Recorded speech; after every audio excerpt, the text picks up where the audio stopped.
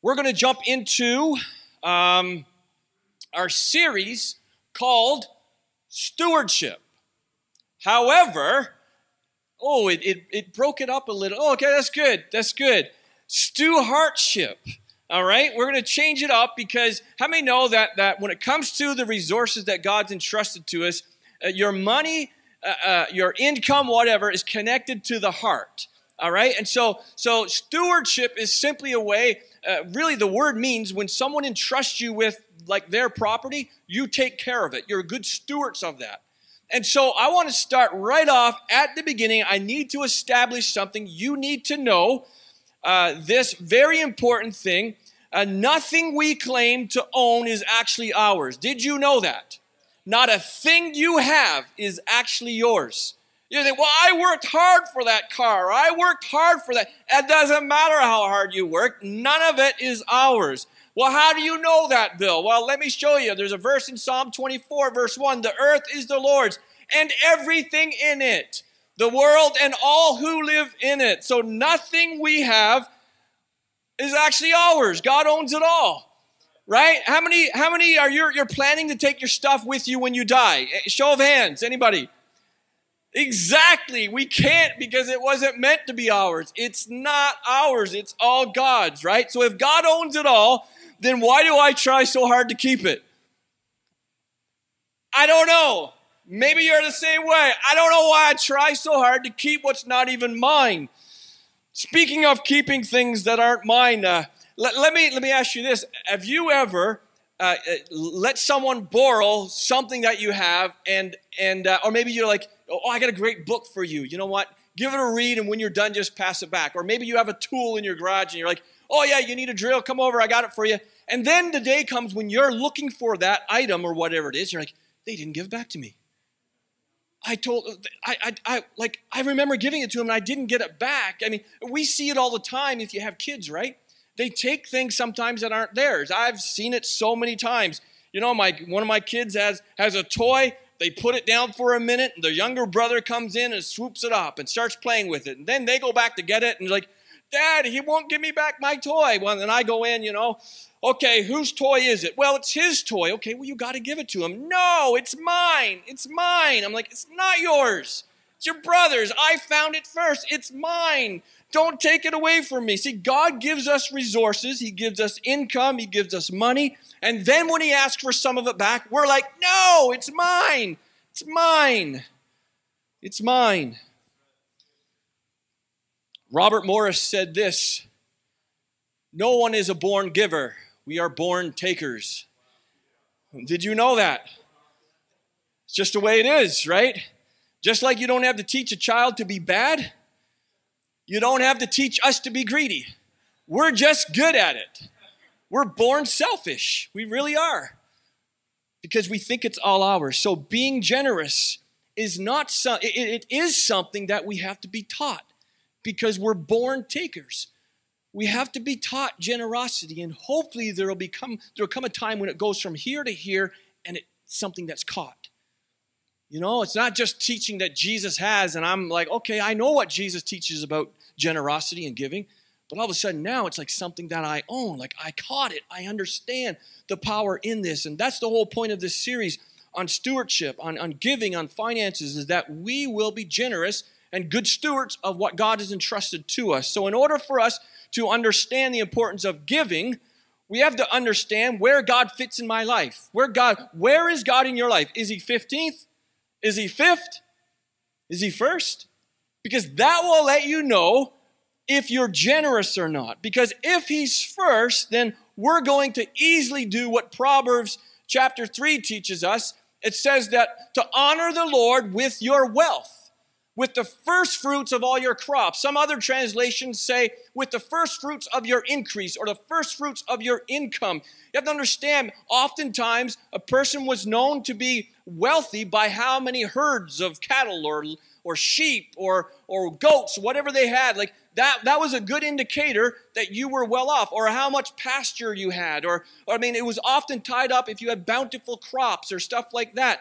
Some of you who are farmers here, you know all about that. You know, some seasons are good, some seasons aren't so good. So some versions, I like the way the Message Bible puts it. It says, honor God with everything you own.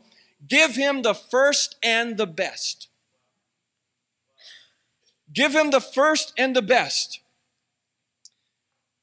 And that's what we want to talk about to you today, the first and the best. Last week I talked to you, and if you didn't get a chance to listen to it, it was called, you know, when Jesus said, you can't serve two masters. Either you serve God or you serve mammon. You serve money. And we talked about who this God mammon is. And so if you want to listen to that, check it out, because we're in our second week of this stewardship series. So I want to start off in the book of Genesis. I want to read this to you. I'm not sure if it ever given you any trouble. But it has me. Later, she gave birth to his brother Abel. Talking of Eve, right? Adam and Eve had a couple kids, and one of the brothers was Abel, and Abel kept flocks, and Cain worked the soil. So you got the first two kids on earth. One's a farmer, or one works the soil, one keeps flocks. In the course of time, Cain brought some of the fruits of the soil as an offering to the Lord. And Abel also brought an offering, fat portions from some of the firstborn of his flock. The Lord looked with favor on Abel and his offering. But on Cain and his offering, he did not look with favor, and so Cain went away angry, and his face was downcast. Now, I used to have trouble with this verse because it was just confusing. Like, both brought an offering. Why did Abel get God's favor and Cain didn't? Like I didn't understand. Like, both had things that were, you know, God gave them, and they're bringing an offering to God to say thank you. And then one day it hit me. Right in this bit of this passage, the Bible clearly uses Cain brought some fruit of the soil and as an offering to the Lord, but Abel brought some fat portions of the firstborn of his flock. Now, maybe some of you know this, maybe others of you, this could be new information, but firstborn in the Bible is a big deal. This word firstborn is very important, and some of you are firstborn in your family. You're like, yep, we are a big deal. Yes, we are. The Bible made it a point to tell us that Abel gave the firstborn of his flock. In other words, the best and the first. I almost get the picture that Cain was like, wow, look at all the fruit I have. Look at all the vegetables. This year has been like amazing. What do you call when you have like very good, like you have a very good, I am not a farmer. I don't know anything about it. When your crop's really good, is there a bumper crop? So that's like a really good year. And I think, well, maybe Cain had a bumper crop year. And he's like, wow, this is amazing. Look what all we got, honey. We got so much food. I mean, this is incredible. And he takes all the good vegetables, and then, you know, the ones that are bruised or they didn't turn out quite the way they should have turned out, we'll put those over in the corner. And it's almost like, well, what are we going to do with that excess stuff that we don't want? Well, how about we take it and give it to an offering to God? But the Bible says that Abel, he didn't do that. He gave the first and the best. As I mentioned to you, like firstborn is a very key word in Scripture. In Exodus 13, Romans 8, along with so many other ones, God clearly puts an emphasis on this word firstborn. In the Old Testament, they would take the firstborn animal and sacrifice it to God. It was huge. Their currency was often in animals and crops. So when you offered your firstborn of your livestock, in a way, it was to trust God that He's going to provide more. It was like, God, okay, here's the firstborn that you've given to us. How about we wait till more are born and then we'll give you the first? It wasn't like that. It's like that first animal that comes out, we have to sacrifice this to God, trusting that He's going to provide more. So it was a faith step. It was, we're going to give God the very first. We're going to give God the best. So God getting the first is extremely important. But what happens if the firstborn had some sort of blemish or disease or like imperfection? what would they do then? Because that's not the first and the best. It might be the first, but it's not the best. And so God provided a solution for that.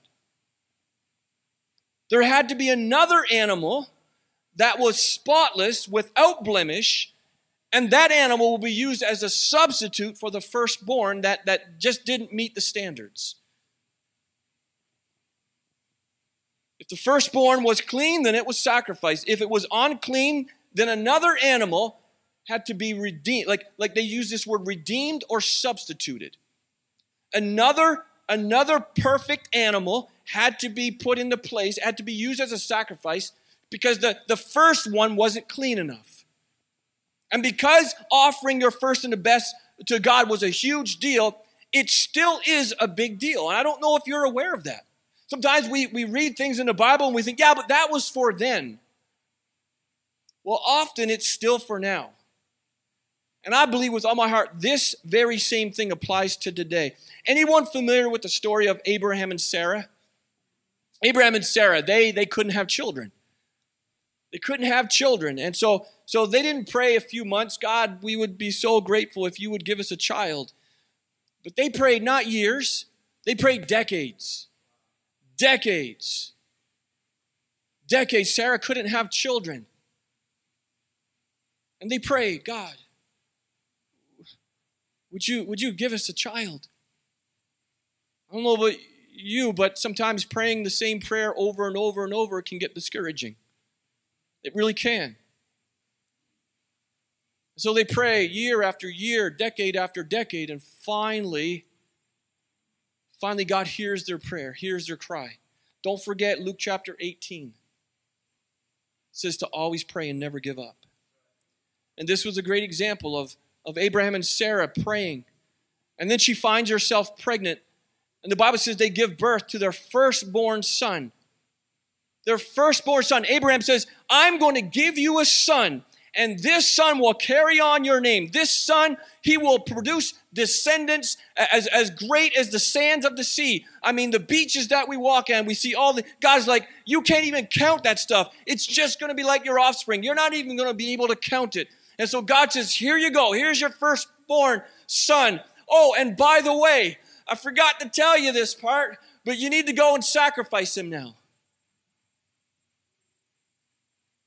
Now, for some of us, most of us here, we know how the story ends. So we're like, well, okay, anyway, not that big of a deal because we know everything's going to be okay. But can you imagine Abraham who didn't really know? How confusing that is. But God, you told me that through this son, we're going to have descendants as great as the sand. And now you're telling me to sacrifice him. But if you know the story, God would never do that. God wouldn't tell us to sacrifice our children. That's the god of Mammon. Remember the god of Mammon we talked about last week? They would take their children and sacrifice it to this idol god because they wanted this god, this statue, to give them prosperity and give them money. So they would do those things, but God doesn't do those kind of things. And wouldn't you know, there's all kinds of interpretations. Why did God do that? I don't know why God does the things that he does. He's God, I'm not. But God's like, you need to sacrifice this son. And so Abraham, like, God, I don't understand this. I don't know why you're doing this. But listen, God, I will trust you. You told me that he's going to produce descendants that I can't even count. So God, I'm going to do this. I'm going to do this. You sure you want me to do this? God, I'm going to do this. And then just before Abraham follows through, God provides a what in Isaac's place? Yeah, a lamb. And what's this words we got on the screen? He provided this lamb as a substitute to take the place of Isaac. Abraham's like, wow, our name really, God, you kept your promise. And God tells Abraham, it's going to be okay. As I said, if you and I were to read the story, I'd be like, how could God do this? God, he trusted you and he prayed for a son and you gave him a son and now you want to take him away. But Isaac was redeemed by God giving another sacrifice in his place. And so you're thinking, okay, wow, that's great. That's a great reminder of this whole story. But what in the world does this have to do with giving? Well, I'm glad you asked. To be redeemed means to make right. To be redeemed means to restore or to bring back. And so God's intention right from the beginning of time, he created us to be in relationship with himself. But just as we're born takers and not born givers, we're also born into sin, not holiness. And because we're born into sin, God had to figure out a way of, like, this blemished, speaking of us, this humanity that I've created is full of disease, full of blemishes, full of just full of sin. And God's like, I gotta somehow, I can't allow them to be sacrificed to make them pure. I have to substitute someone else on their behalf. One that is perfect. And we read about it in Luke chapter 2. Mary and Joseph, they went to register because a census said that they had to go and kind of identify themselves. And so they traveled to Bethlehem, and Joseph was pledged to be married to Mary, and they were expecting a child. And while they were there, the Bible says the time came for the baby to be born. And she gave birth to her firstborn. Interesting, firstborn. Firstborn son. Jesus is God's firstborn son. Clean, perfect, spotless, unblemished. Jesus had to come to humanity in order to redeem us back into a relationship with God. It's through Jesus that we can actually get back into relationship with God who created us for that purpose. And that's why there is no other way to God other than Jesus. There's all kinds of places, people that say, no, there's all kinds of ways to, no, there's no other way than through Jesus Christ, God's first and best. And see, the principle of first fruits, firstborn, is very powerful even still today. The Israelite people gave God the first and best of everything. It all belonged to God. They understood that. Actually, in 2 Corinthians chapter 8, verse 5, Paul was saying, and they exceeded our expectations. They gave themselves first of all to the Lord, and then by the will of God also to us. The people in the early church are like, God is first in our lives. He always gets the first. He always gets the best. He doesn't ever get leftovers. He's God. He gets the best of the best. You and me and our families, our jobs, our homes, our lives, our finances, because money and finances and the heart are connected. They really are. I said this last week. I believe one of the greatest indicators to know if you're generous or not is in your giving. How many you are a financial counselor? Anybody in the place here a financial counselor? Some of you might be. Anybody do you want to be a financial counselor? Yeah, we'll have prayer for you after if that's you. Man, numbers and people who do this for a living, like accountants and bookkeepers and finance, oh my gosh, so not for me. But let's just pretend that you are one. Okay? Let's pretend you're a financial counselor and you have 2 clients that you're seeing today. All right? So your first client, you're sitting at your desk, your secretary, buzzes your phone and you pick it up. Yeah, what do you want? And then she says, well, your first client's here, and you say, I was thinking of I can't remember what movie it was. Anyway, 2 clients come in. The first client, you say, okay, send her in. So she walks in, an elderly woman, and your second client is a middle-aged man.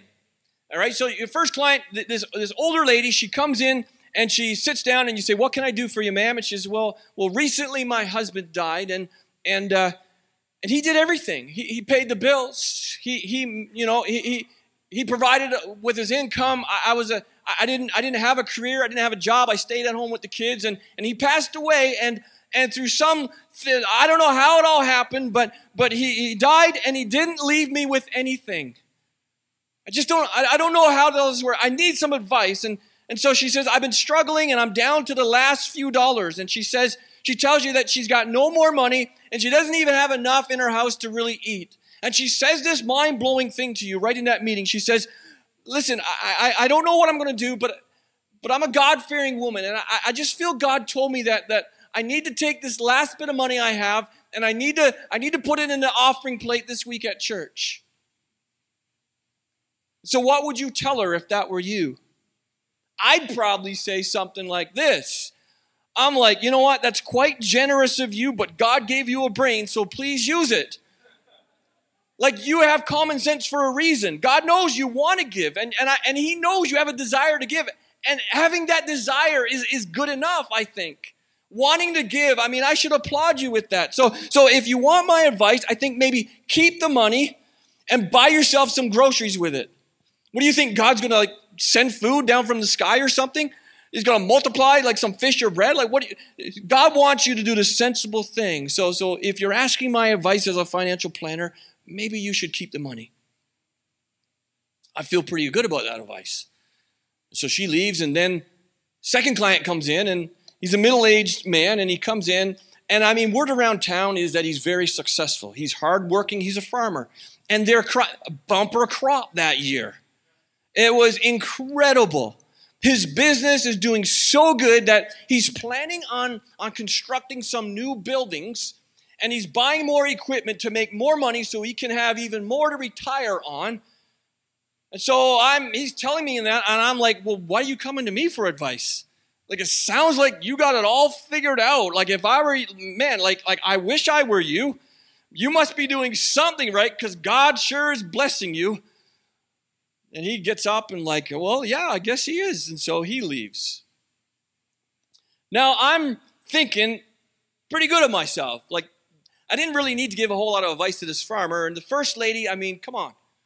You don't have a whole lot. Keep some for yourself. I think it's pretty reasonable advice. I think it's some sound, good quality advice right there. And then all of a sudden, I'm reading the Bible one day, and wouldn't you know, these two same stories are actually in the Bible. Wow. So let's see what God said, because I would have said maybe something completely different than God. Here's what God said to the poor widow in Mark chapter 12, who gave her last 2 coins. I said last week, I don't understand why Jesus didn't just jump in and say, no, that's all you have. Don't put it in the plate. Don't put it in a big metal box. Go and buy yourself some food with it. But Jesus didn't. Jesus allowed her to give it anyway. And we pulled out that verse. I forget where it was, but Jesus said, if you can be trusted with little, you can be trusted with more. And I'm guaranteeing you that she did not leave that place worse than what she came in.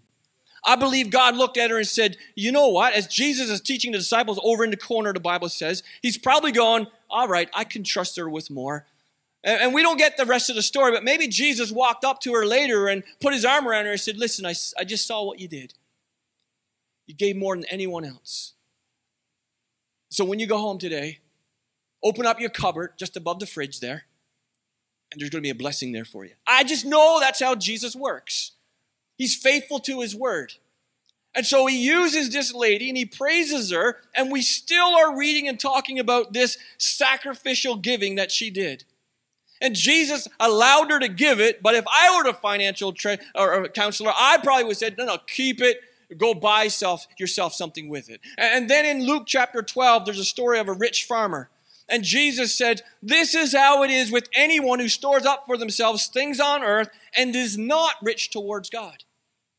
This is what happens. Jesus is like, this is what I think of people who are greedy. People who are just about getting more and more and more, and they're never rich towards God. They're not generous. Jesus said, you know what I refer to them as? A fool. It's foolish. You're not being rich towards God, you're being rich toward yourself. And so the question, I guess, that we can conclude today is, who are you and I being rich toward? These are very powerful, meaningful questions that we have to regularly ask ourselves, because God is watching every single one of us with intense interest to see what we're doing with his money. Because we started off, Psalm chapter 24 says, I don't own a thing. It's all his. The earth and all who dwell within it. It's all God's. He owns everything. And he's very interested in knowing how Bill Meade is going to spend his money. Very interested. Randy Alcorn said this: the issue is not if you are wealthy or not wealthy. It's not a bad thing to be wealthy. The issue is if each of us is rich towards God in our finances. That's the key right there. If we truly trust God, then why do we work so hard to depend less on him? Like, it's why we get stressed out all the time, right? It's because we're working so hard not to depend on God. The early church looked at it as a privilege to give. And Paul said, not only are we to excel in the grace of giving, but we need to have the desire to do so. And so, I want to end with this verse. You will be enriched in every way so that you can be generous on every occasion. And through us, your generosity will result in thanksgiving to God. Do you know that God often, his measuring stick to our thankfulness to him is whether or not we're rich toward him? Did you know that? He says something like, where your treasure is, there your heart will be also. And so who am I being rich toward? Who are you being rich toward? Is it ourselves, or is it the work of God? Is it his kingdom? Because we'll be enriched in every way, not so that we get to keep it and hoard it for ourselves, but he says, I will bless you in every way so that on every occasion you can be generous. Do you understand that? Are you getting this today? He actually gives us blessings so we can be a blessing. And the more you are a blessing, the more he gives and blesses. And so many times when we are not rich toward others and we sit back and go, well, I don't know what Bill's talking about. I don't know what the Bible says because, man, I got more than enough. And to be honest, I'm not that generous to the work of God. And I just would like to propose this to you that that's not God's blessing, that's you blessing yourself. There's a big difference. I'd rather have the blessing of God upon my life, not his curse.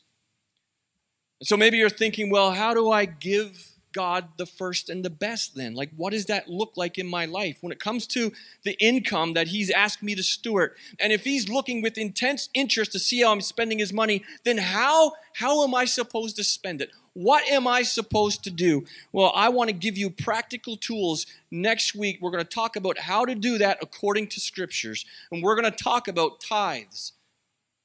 We're going to talk about offerings the following week. And we're going to help you out to understand practical ways of giving God the first and the best when it comes to our income. But it's going to take some work on our part. It's going to take some priority shifting. It's going to take us to re-examine what matters in life, what counts. But I guess the question it would be good for all of us to ask when we go home today, or we go home and we're sitting around our turkey dinners and we're having great conversation and we're spending time with people we love and care for. We're about to put our head on our pillow tonight. Or maybe you get a little time alone sometime today and you look in the mirror. Can we all ask a question? The same question. God, who am I being rich toward? Is it you? Or is it myself? God, the money that you've given me, because I don't own a thing, that money, God, like, am I honoring you with it? Am I pleased? Are you pleased with me? God, this money that you've entrusted to me, am I a good steward of that? Am I honoring you with the first and the best? Those are questions that are so important to ask ourselves, because we're reminded in Proverbs, maybe I don't have it up there, it says, honor the Lord with your wealth. Honor the Lord with your wealth. And so maybe you're here today and you're like, well, you know what? I've had this said to me numerous times over the years. That's just Old Testament teaching.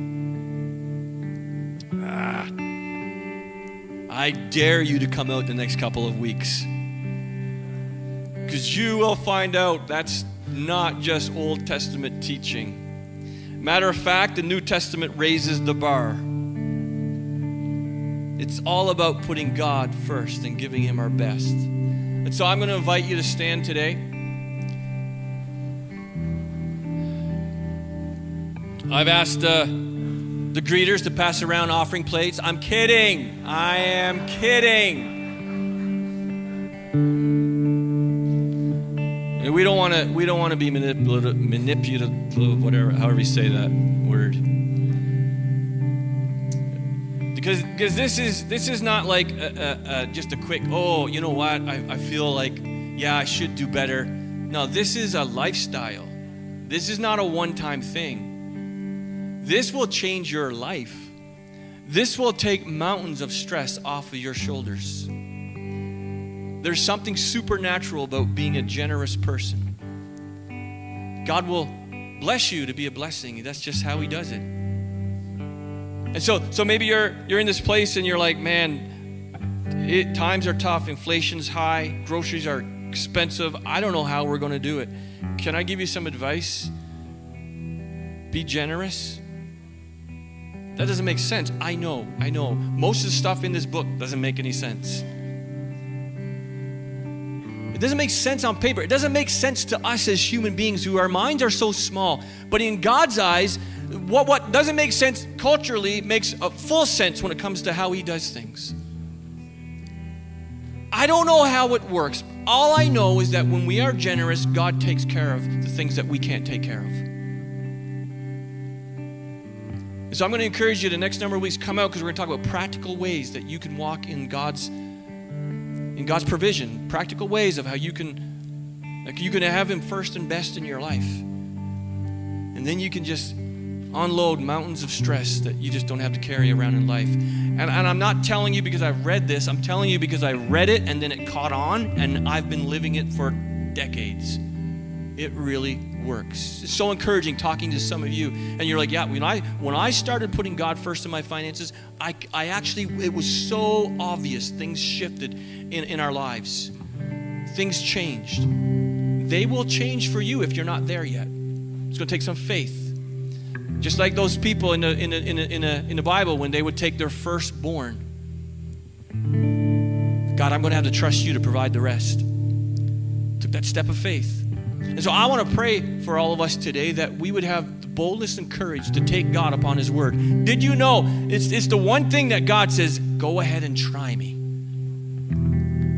He's like, you test me in your finances. You put me first and see if I will not take care of you.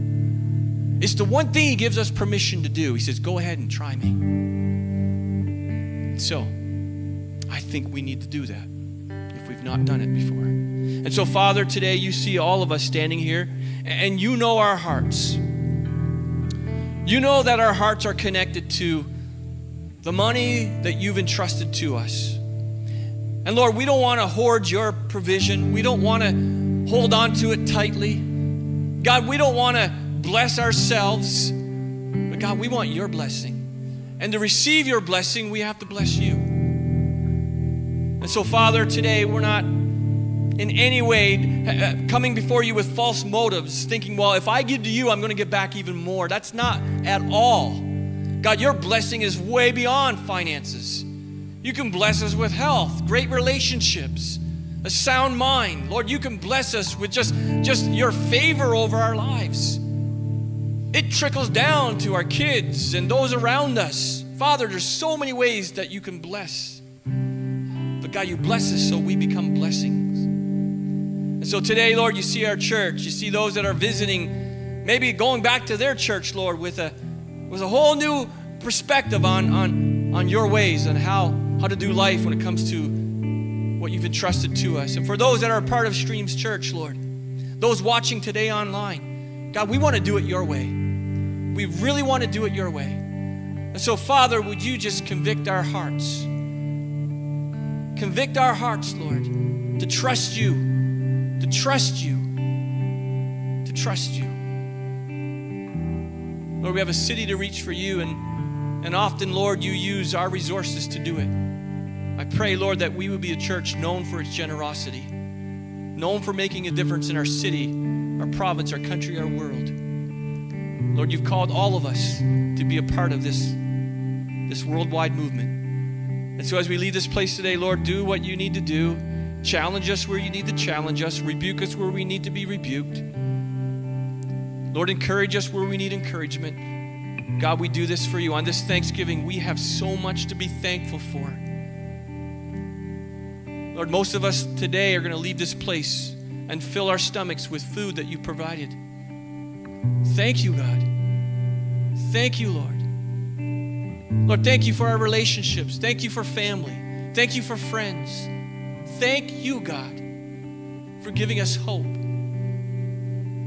Thank you, Lord, our King, our Lord, our provider. You love us more than we'll ever know. And Lord, we want to give to you what's already yours. In Jesus' name, amen. Amen. Hey, now we just go and live it. We just go and live it. We go and do it. Come back next week and we'll talk about ways that we can actually honor God in our giving. See you Wednesday night for those of you who are going to come out to our Alpha and bring a friend, somebody else. And again, if you don't have somewhere to spend Thanksgiving, come talk to me after. We'll work it all out. Oh, if you, one more thing, if you did, which is too late now, I made a mistake, but if you filled one of these out and you put it in the offering box, can you just come down to the information desk down at the thing? We have a little gift for you if this is your first time with us today. God bless you. Happy Thanksgiving. We'll see you again this week or next week. I just want to speak the name of Jesus till every dark addiction starts to break, declaring there is hope and there is freedom. I speak Jesus, 'cause your name is power, your name